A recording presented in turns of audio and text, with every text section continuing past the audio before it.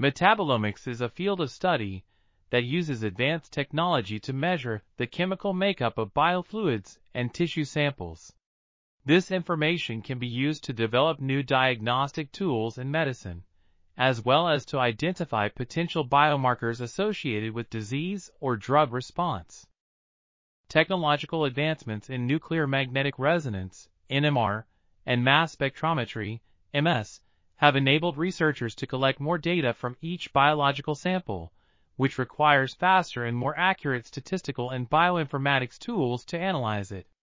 This review provides an overview of the most common analytical methods used in metabolomics, ranging from data processing to pathway analysis and biomarker identification.